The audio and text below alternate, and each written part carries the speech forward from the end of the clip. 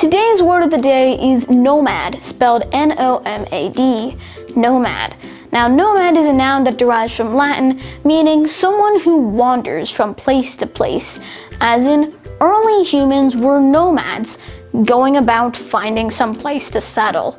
And nomad has a plural form, which is nomads. Once again, today's word of the day is nomad, spelled N-O-M-A-D, nomad.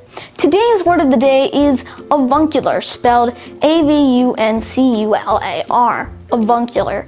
Avuncular is an adjective that derives from Latin that means kind, friendly, and familiar, as of one's uncle, as in, even though they were not related, the relationship between the two friends was very avuncular.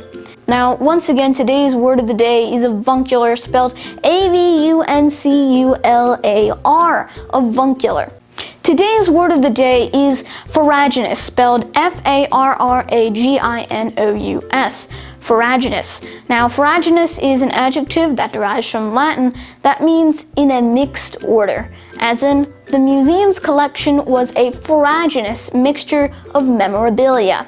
Once again, today's word of the day is farraginous, spelled F-A-R-R-A-G-I-N-O-U-S, farraginous. Today's word of the day is raiment, spelled R-A-I-M-E-N-T, raiment.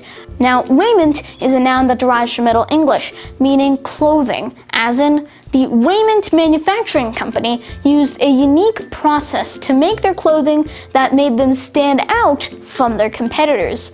Once again, today's word of the day is raiment, spelled R-A-I-M-E-N-T, raiment. Today's word of the day is tergiversating, spelled T-E-R-G-I-V-E-R-S-A-T-I-N-G, tergiversating. Now, tergiversating is a verb that derives from Latin, meaning changing one's opinion on something, usually rapidly, as in, the politician was notorious for his tergiversating and sometimes conflicting views. Once again, today's word of the day is tergiversating, spelled T-E-R-G-I-V-E-R-S-A-T-I-N-G, tergiversating.